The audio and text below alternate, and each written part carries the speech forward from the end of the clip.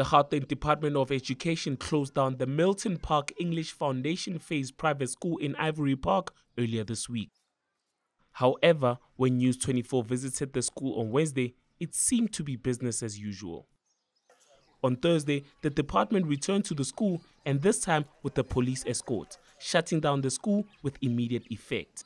The principal and several staff members who are foreign nationals were taken to the police station.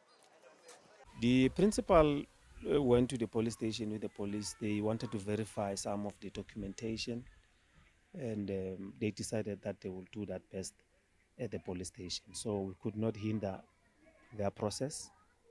So they should be in a position to update us on what is it that they are doing moving forward. Like, for instance, we'll have an educator that does not have papers.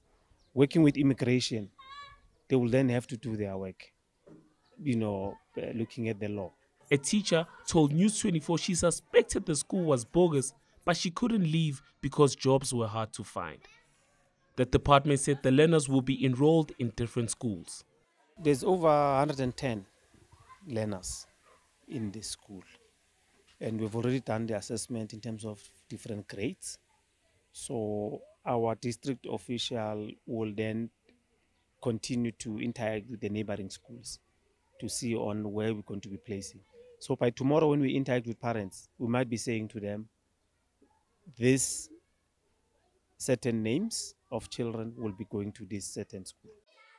One parent said he didn't know the school was illegal. Into basitshele yona bona ama principal bathe ama documents bahambisile ku department, and then siregisteriwe nabo abazi ukuthi izothatha isikhathi esingakanani ukuthi vele isikolo si-register iku process each and every time baya le babatshela ukuthi iku process. Gauteng Education spokesperson Steve Mabona urged parents to be cautious when enrolling their children. What we normally put an emphasis on is that schools must be registered. And in that process, there's a checklist on what is it that we must have in a school that must be deemed a school that can teach learners.